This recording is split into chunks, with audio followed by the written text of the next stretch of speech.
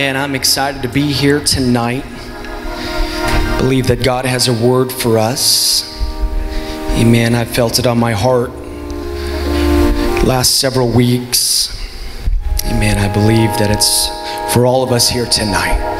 Amen. We're going to be reading out of the book of Psalms, chapter 12. We'll read a few verses there. Happy to be in church on a Sunday night.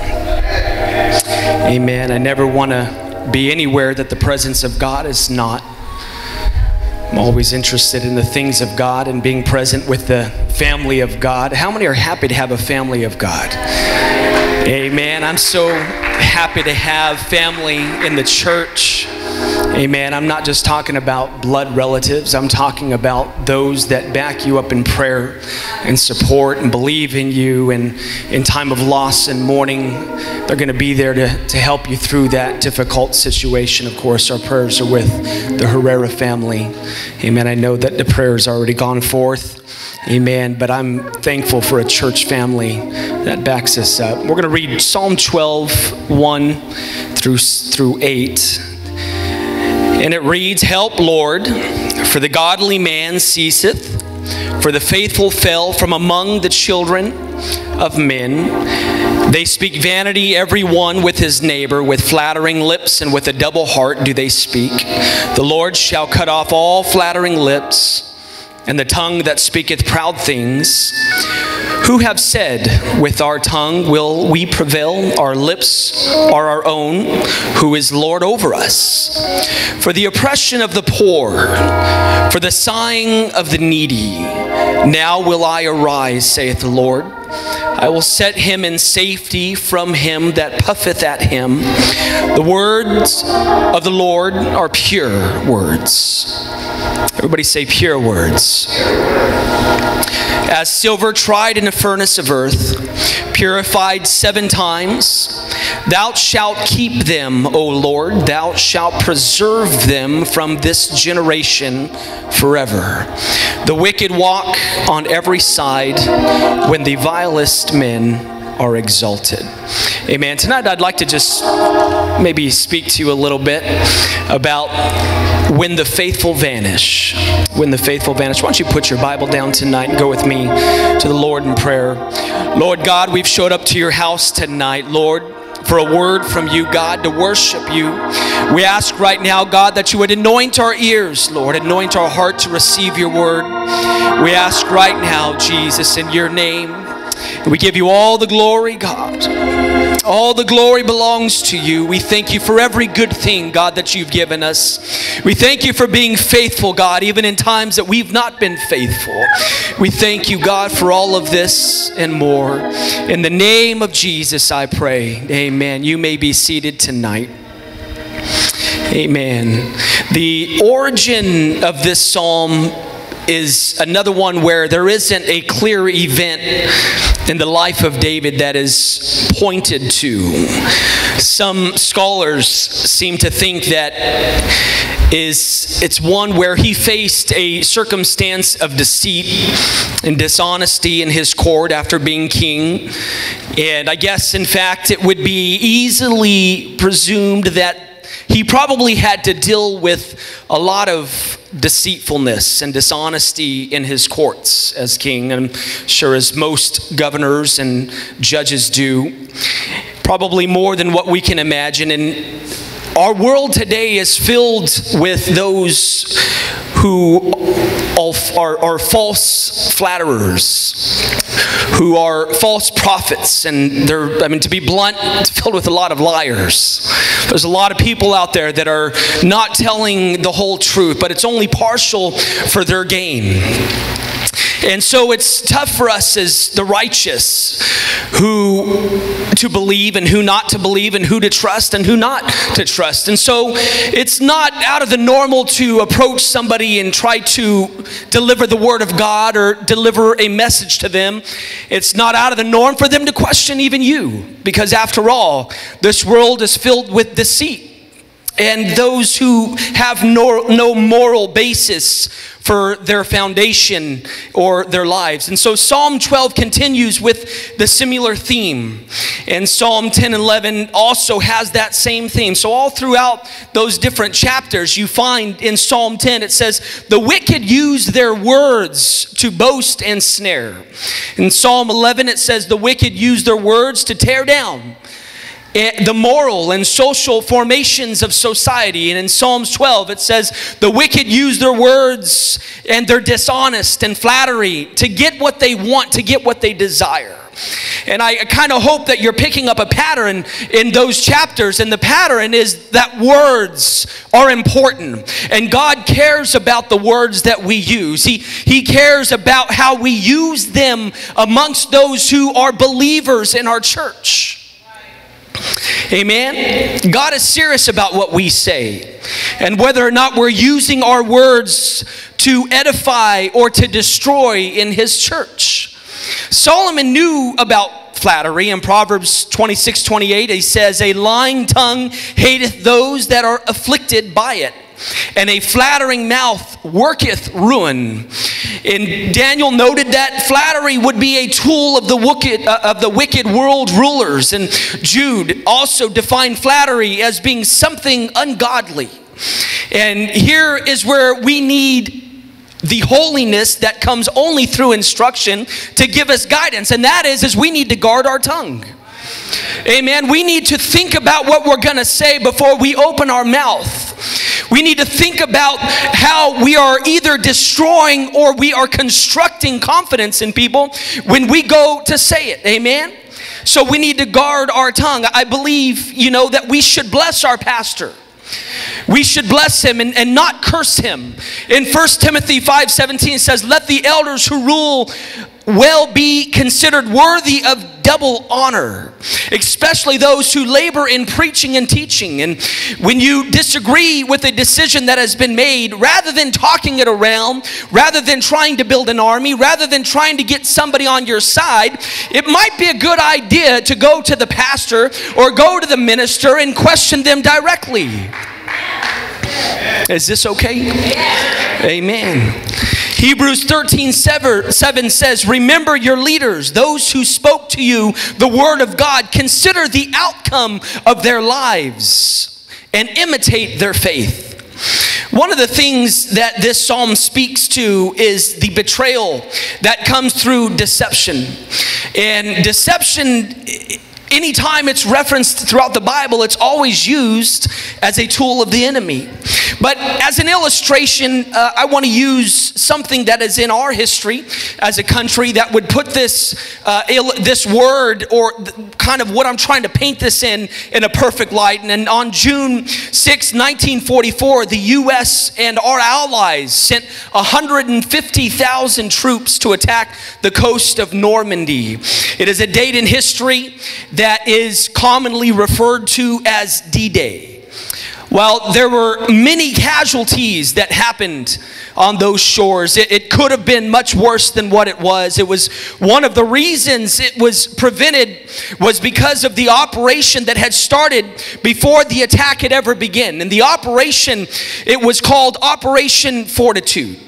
It was what enabled the invasion to take place in the first place. It worked on a system of spies who had infiltrated the German military system. See, the Americans, along with the British and French, managed to gain the confidence of Germans and their spies, and they became double agents, if you will.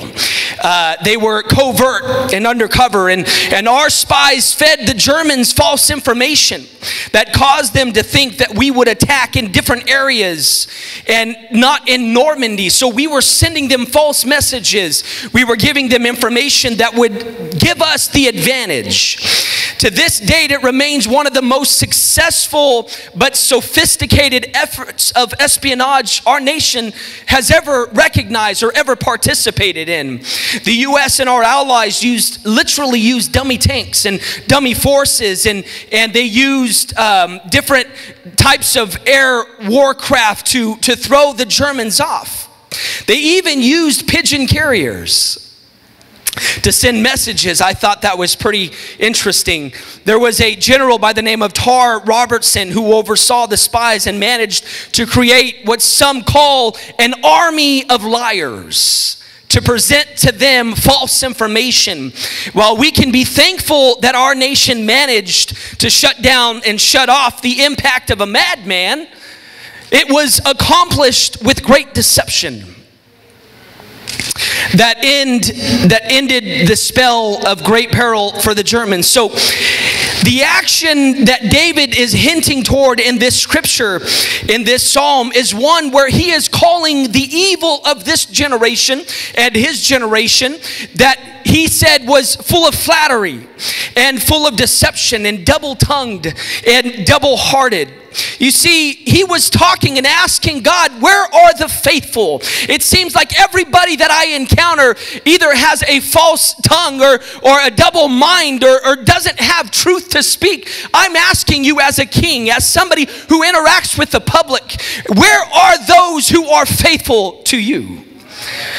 And at times, you know, we come to church and we know what the church is made up of. We know that the church is generally made up of those who are hungry for the things of God, who really want and desire to please God.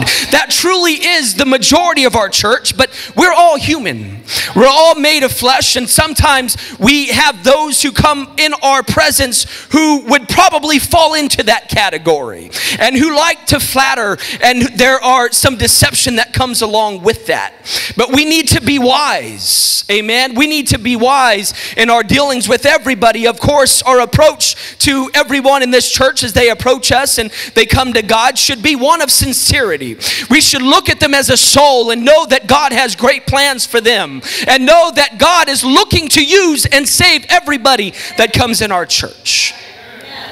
Amen. Before we're going to move deeper into this psalm, I want to take a look at the subscription, which is usually the title or reference above the chapter. It uses the word shemineth. This word is also found in other subscriptions such as Psalm 6, and has one other reference in 1 Chronicles 15:21. Its literal meaning is the 8th division. The 8th division, because it is attached to 1 Chronicles. We find that there is an order of worship that Israel participated in that required of them to hold a special place for those righteous worshipers. These were apparently those men who were literally in a cut above of all the rest of those who were involved in the worship procession and service. Whether we're comfortable with making this analogy or not, there are still people who fill that same role here today. There are those who are a cut above other worshipers who are called as a function of worship, who know that their calling is a function of worship, and who will do so at any cost. The way that we know this is because the memorial of worship from Mary and her alabaster box in the New Testament is an example of the behavior that separates the classes of worshipers from the general to those who are highly devoted to God. You see, you have those who simply worship, and then you have those who worship with everything inside of them, with everything they have, with their money, with their walk, with their talk, with their clothes, with their status of holiness. It's everything about them is defined by their worship. And they're not ashamed. I said they're going to get out here when nobody else gets out here. When nobody from this pulpit calls them out here, they find their way out in the front before the Lord, and they decide that it's worth it to dance before God no matter what everybody else is doing. There is something very powerful that happens when you engage the 8th division of worshipers. It falls into 2 categories that can usher in this type of worship, and that is repentance and revival. The sinful culture of society and the sophisticated culture of today's modern church, and their ideology, their thought process, what they think grows a church, it's doing its best to squeeze out the holy worshipers. It's doing its best to squeeze out the devoted worshipers, and they're looking at it as if it's a funny action, when according to God, it is a holy action, one that is desired by God. Amen. I hope this is not the case amongst us. I hope that in your heart that you don't look at those who are up here who are sincerely worshiping God and you're wondering why they're doing it, and there might be a little giggle or a little chuckle in you. I hope that that's not the case in this church, but I hope that it's the case where we would look at them and we would encourage their sincere worship, where we might even be inspired to follow suit. We might even be inspired to come down here and say, you know what, God, I'm going to give you all I got because you're worthy, and I want to step it up. I want to make it a different level in my life, and I want to be a true worshiper. It is by their presence and their actions that sin is literally blocked away from this place. It is the 8th division of true worshipers, because their presence directly fights against sin and the vanishing of the presence of those who are faithful. Just in passing, most scholars, I thought this was interesting, feel like this group was made up of just men.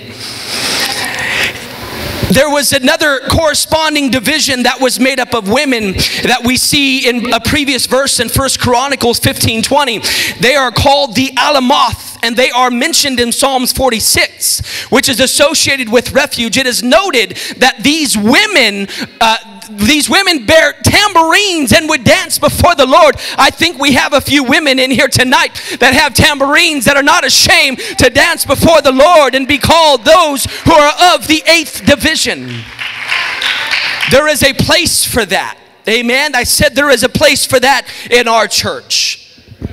In the context of 1 Chronicles 15 was when the ark was being taken from the house of Obed-Edom to go back to Jerusalem. There were 3 groups of worshipers that were involved in the escorting of the ark back to Zion. It was, number 1, it was the Levites, it was the Sheminith, and then it was the Alameth. And that same group still needs to participate in the cultivating of the presence of God in this church. In other words, it's going to take multiple groups of people. It can't just be our women that are dancing before the Lord. It just can't be men that are dancing before the Lord. We need to follow our kids when they come up here and they begin to praise and worship and they're standing up and they're dancing. It's a shame that we sit down in our seats when we watch our kids. I mean, if we want our kids to worship, we had better follow and we had better lead the way.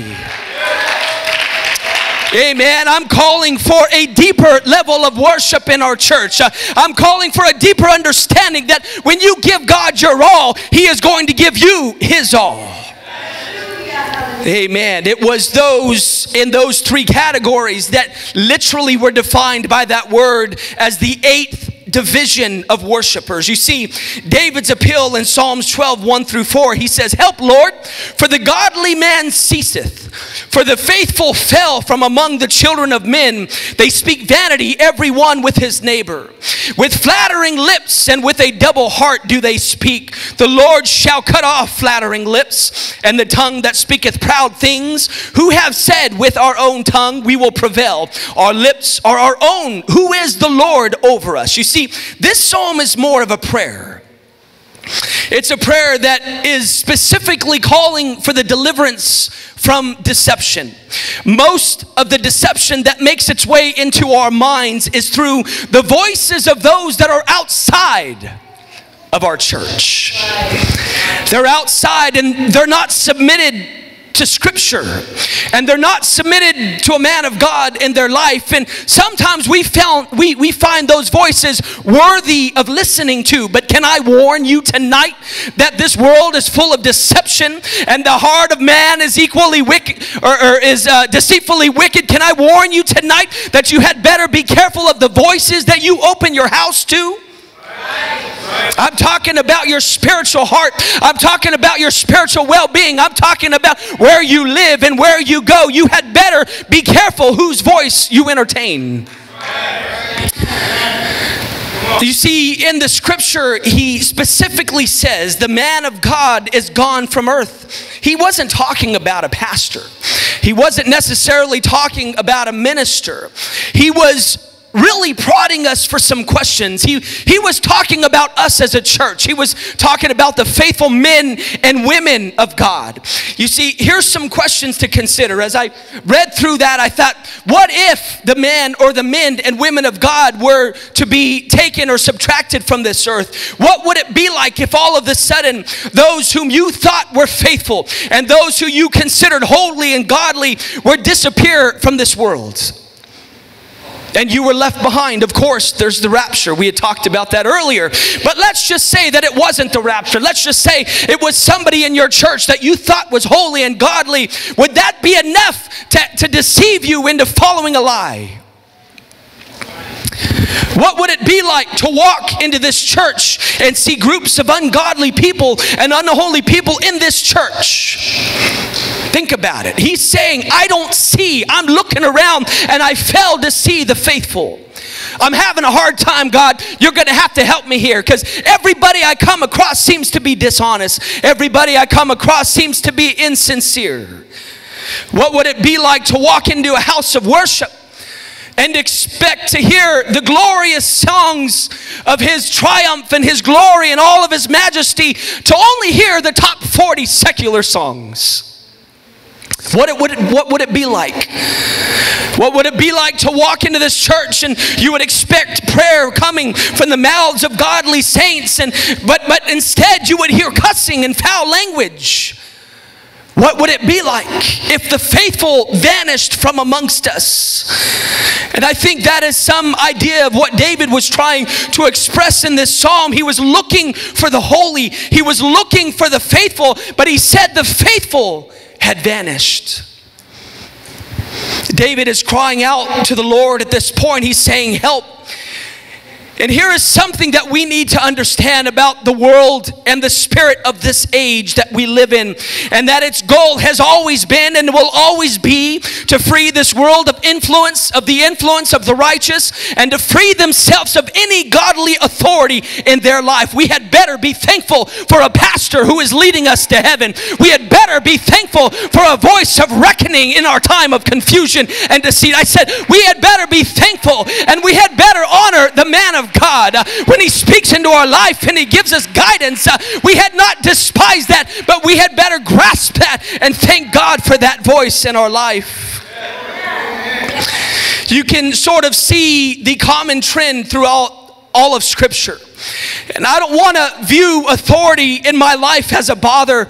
I don't want to view a pastor's phone call coming to my cell phone thinking, oh, now, what did I do now? I mean, why is he calling me in the office now? I want to look at it as a shield. I want to have an understanding that it's a protection and a strength. I want to know that my accountability to the man of God means that I am safe and that God is watching over me through this man. You know, we need to cherish those who look out for our soul. We need to cling to those who are looking out for the things that may harm us. Not to mention the prayers and the consistency of the love that comes to us through this man of God and through all that he does.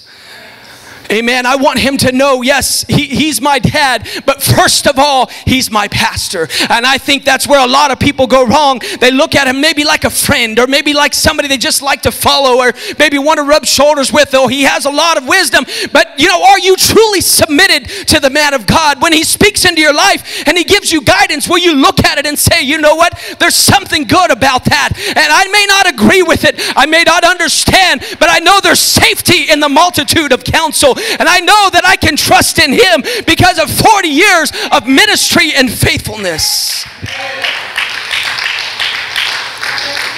Amen. David felt as though all the faithful had vanished. But that wasn't the whole truth. We have to know that God, who is faithful, will always have a remnant.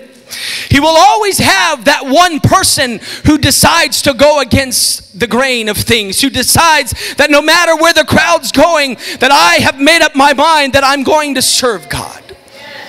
He will always have those who are devoted to him. Elijah would come along about 150 years later and would have the same difficulty. In 1 Kings 19:10, it says, "And he said, I have been very jealous for the Lord God of hosts, for the children of Israel have forsaken thy covenant, thrown down thine altars, and slain thy prophets with the sword. And I, even I only, am left, and they seek my life to take it away." He too wondered, where have they gone? In 1 Kings 19:18, the Lord had answered him. He said, "I have left my 7,000 in Israel, and all the knees which have not bowed unto this world, and all the knees who have not bowed unto Baal, and every mouth which hath not kissed him remaineth faithful." There are people in a world full of confusion. They don't know whether they're coming or going. They have to change signs to make them feel good about who they want to be. I'm so thankful that I am amongst a group of people who believe in truth, who believe and stand firm on the rock, and who believe in the Word of God, and who love their pastor and will not forsake their church. I'm so thankful that I have a place to come and worship where I know the truth will be preached and it will be loved and never forsaken. But David felt in his lowest time, he felt like the man of God or the people of God had been taken and had left the earth. He said, "The man of guile is great on the earth." Just like he thought the man of God had left, he knew the man of guile was great on the earth. And all of this was gathered from David's description of the people that he was dealing with. I mean, we come to church and it's sort of euphoric. It's sort of like this is our own world, our own culture. We feel comfortable here. We all dress alike. We all look alike. We feel good. It's a comfortable environment. But when we step out those doors, it's okay to question, where has all the faithful gone? Where is everybody that once stood for moral values, that once stood for truth? Where have they gone? That just simply means that the light that's inside of us is shining brighter than ever before. The darker and the more backward this world goes, the stronger and more firm that we must stand on the rock. Amen. The wicked disobey God with their tongues, and they gain power through flattery and deception and with wicked schemes. The government today, it's not trustworthy. There's not a lot of faith in it. And I'm not getting into politics at all. Amen. But I'm just saying that I'm not basing my salvation on the United States of America. I am a proud citizen of this country, but my salvation comes from the Word of God. It comes from a solid foundation, a place of trust. Amen. David was so overcome that he had no spiritual energy. I don't know if you've ever been there or not. You're sort of discouraged. You're having a hard time going on. That he had lost and depleted all the spiritual energy in his tank, and he had lost strength to fight. And in Psalms 11, the encouragement was to stay and to fight. That seems like that's always the encouragement. Just, you got to stick it out.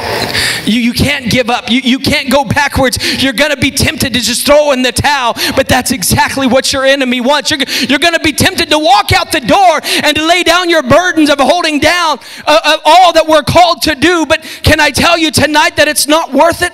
Can I tell you that the price is greater than you want to pay? That you got to stay and fight? You got to stick it out?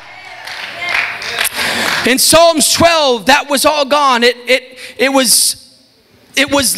left him pleading and asking for more. He literally cries out for help. And there are times when it appears that holiness has fallen on hard times and difficult days, but it is still the order of day to serve God. It is still the order of day to remain holy and true to our calling. It is still what we are called to do. We are called to reach this world with the whole truth. We are called to reach this world with Acts 2:38 and the plan of salvation. So the days are short, yes. We have fallen on hard times, maybe, but can I I encourage you tonight as the church of the living God that we are called to stand firm on our foundation and fight. Put aside any sort of false religion. Put aside any sort of false deceit that may approach you, and have an understanding that there is no other way but through Him. Amen. Can I get a hand clap of praise tonight? Can I get a witness in the house of God tonight? Can I get somebody to stand up and say, I'm not going anywhere. I'm in this fight to stay. I'm not going to back down. I'm not going to change.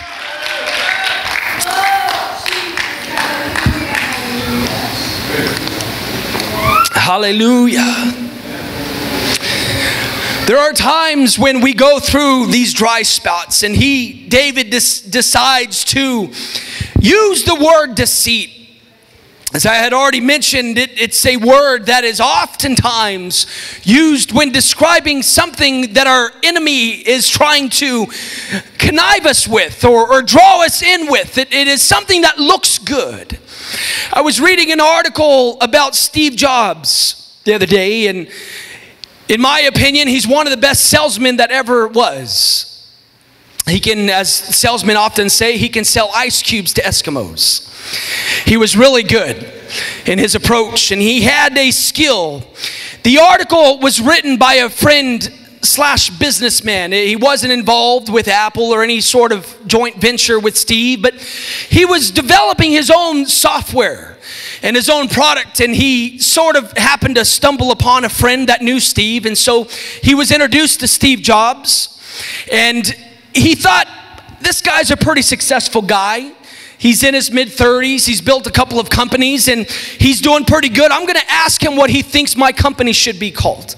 So the article continued to say that after asking Steve a few times, he asked him a couple of times, give me your opinion. I'm developing this mathematical piece of software that's going to be pretty big. Tell me about what you think it should be called.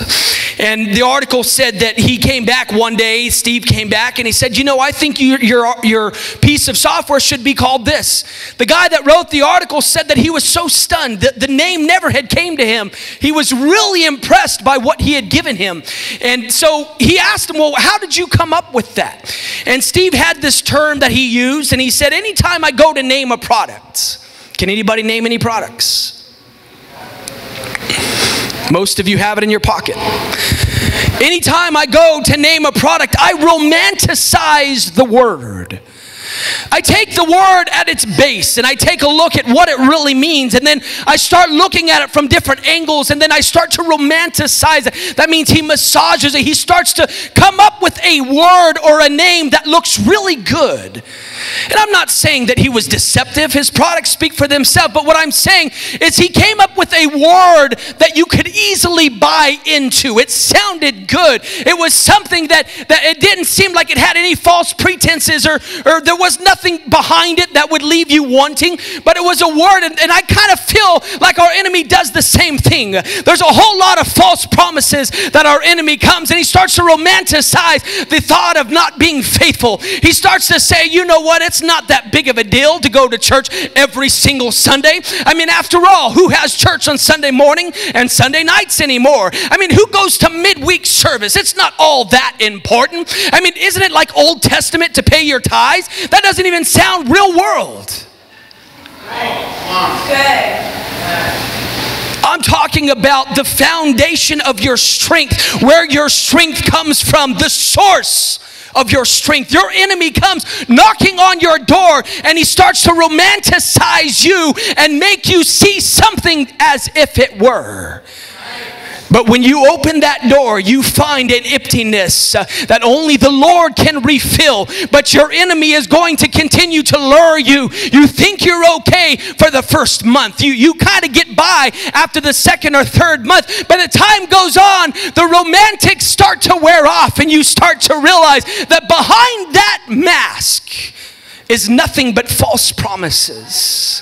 Behind the mask of not having an authority figure in your life, behind the mask of not having a pastor to answer, behind the mask of not having to pay your tithes, behind the mask of faithfulness, understand that you are losing out on an umbrella of protection and so many different promises from God. It's a false promise when your enemy comes knocking on your door and he starts to romance you with what may sound like freedom, but in fact it's bondage, and it's full of chains, and you're not going to go very far, and by the time you get to where you're going, you would have wished that you were back where you were from. Why don't we give the Lord a hand clap of praise for truth tonight?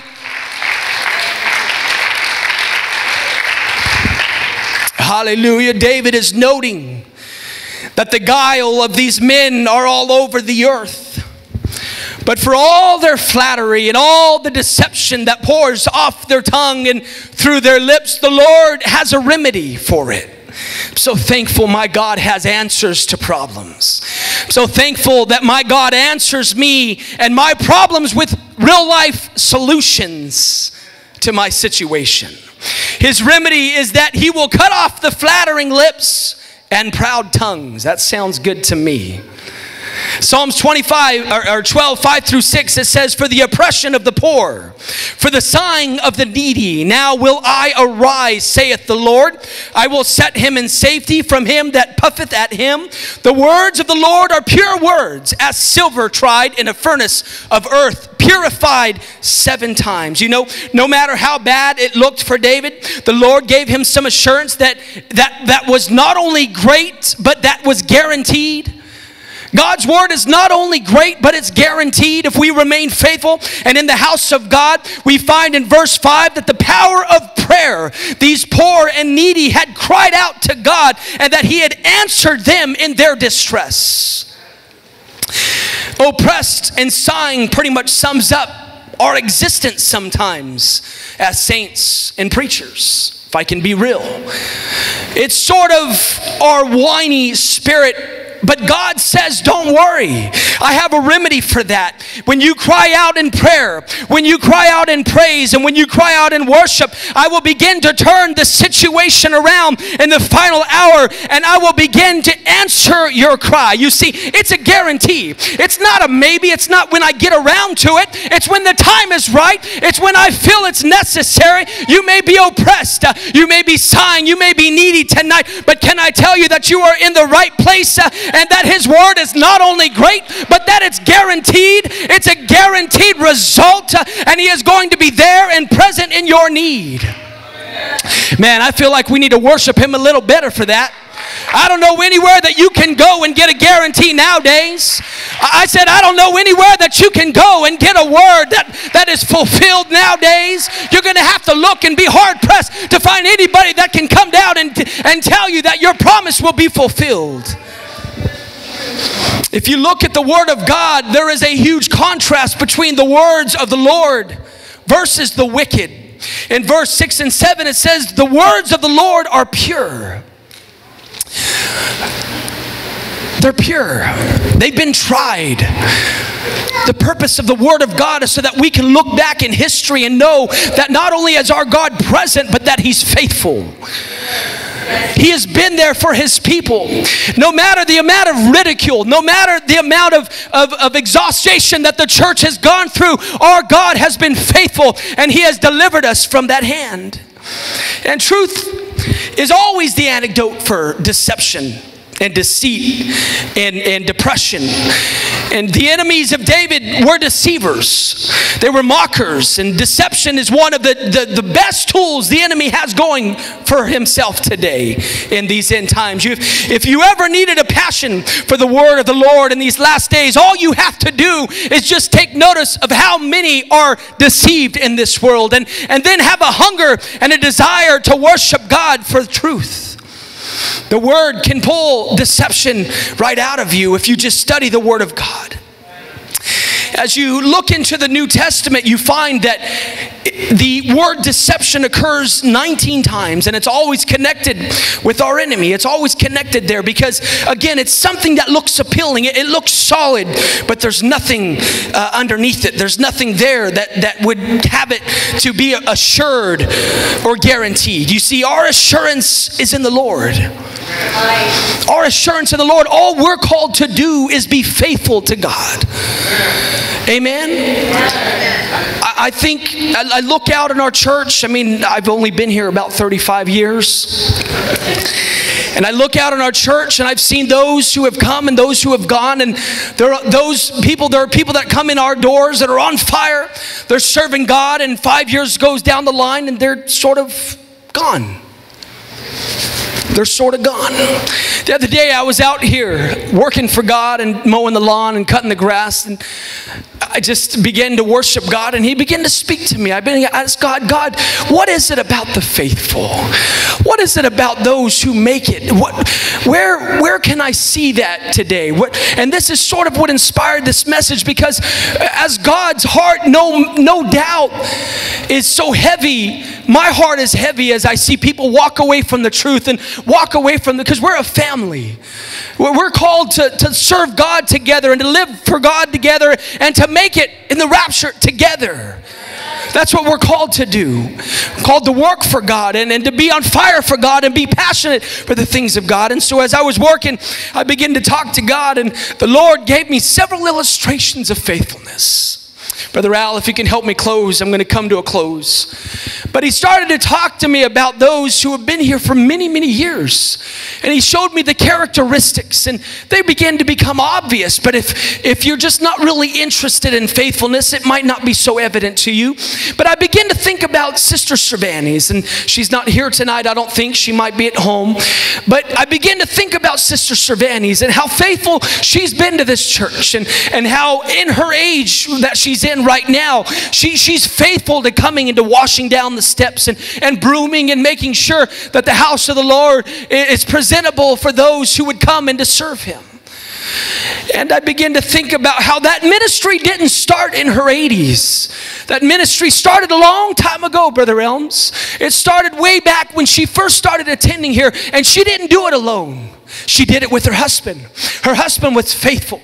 He was here every day. He was retired. He was a retired carpenter. His name was Brother Cervantes. Many of you may not know him, but he was a faithful man. He was here every time those doors were open. And even when those doors were shut, he was still in this building repairing and fixing and building and making sure the house of God was presentable and well lit for those who would come and worship God. I'm talking about an 8th division worshiper. I'm talking about a worshiper that came rain or shine. It didn't matter what was going on in his life. He was here. He was present, and he was working for the Lord. So I began to think about others, but my heart really stuck on the Cervantes because, you know, about 15 years ago, she lost her husband. Brother Cervantes went on to be with the Lord. And it's so wonderful to know that when you lose a loved one that served God, that you're going to see them again one day because they've been a faithful servant to God. And I thought, you know, that ministry, it started a long time ago. It was built on a foundation of love between a couple that was devoted to God. He went on to be with the Lord, and she didn't stop. Most people would have stopped. Talking about a woman, talking about an elderly woman, talking about a woman who's of a small stature, one who's pretty petite, but she's faithful. She's faithful, she's healthy, and in her health she has decided to serve God. In her health she has decided to be present, and not only just to worship God, but to work for God, to show the lost and to show her family that may not be saved that I'm going to be faithful no matter my age, no matter my condition. I'm going to be here working for God. And then the Lord gave me a term. It was an awesome term I'm going to use from now on. And she built a lifetime ministry. You see, you got to find your lifetime ministry. In this church, you got to have a lifetime ministry. You had better find your calling from God and say, God, I'm not here just for a week. I'm not going to be here for a few years. I'm not even interested in just being here for 10 years. But God, I want to serve you for a lifetime. Lord, show me what you would have me to do so that I would remain faithful, so that the man of God wouldn't say, where have the faithful vanished to? But they're here in the house of God, come rain or shine, using their God-given talents and hands and strength and saying, God, not only am I here to worship you, but I'm here to be an example, a testimony of faithfulness for all those who need a testimony of this is how you're saved. What are you trying to say, Brother Nathan? You need to find yourself a ministry. You better be busy doing the Father's work. You got to find a place for yourself in the kingdom, because if you want to be in His kingdom, it has to not only be on this earth, but you're going to have to find a place that's going to transport you into that kingdom. And God is going to say, well done, thou good and faithful servant, because you have done it for me down there. I open my doors and I welcome you to be a faithful 8th dimension worshiper in my kingdom. Shall we stand tonight? Hallelujah. Can we just begin to praise Him and let Him know the faithful have not vanished, God.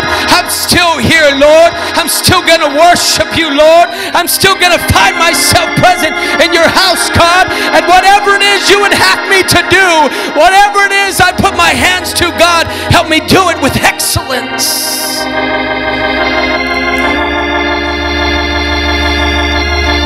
You're not always going to feel like it. There's going to be mornings when you wake up and you don't want to come down here. You're not going to be in the mood to come to church. You're not going to be in the mood to come to prayer. But that's not what defines faithfulness. What defines faithfulness is no matter what comes my way, no matter what I feel like, no matter my present condition. Because God, you have been faithful to me throughout all my trials. Lord, you have been faithful to me through all of my years, God. And because you have been faithful and because you are my Savior, I will be faithful to you. God, I've not vanished. That should be our prayer and our statement to Him tonight as we close. God, I'm still here. Lord, I'm not going anywhere. Lord, give me a work. Are we under fire? Absolutely. Sometimes are we overwhelmed? You better believe it. But I'm going to find myself present in the house of God with praise on my lips, willing to lift up my voice to a God that is worthy of all that I have to give. Oh, hallelujah. Why don't you find your way up to the altar tonight? I'm giving you a challenge. I'm wanting to tell you, you know what? You got to find a place in His kingdom. If you want to find yourself here 5 years from now, if you're looking to find a place here 10 years from now, you better find something to do for Him in His kingdom. You better let Him know, God, I need a work, Lord. Lord, send me. I'll be faithful. I'll be faithful.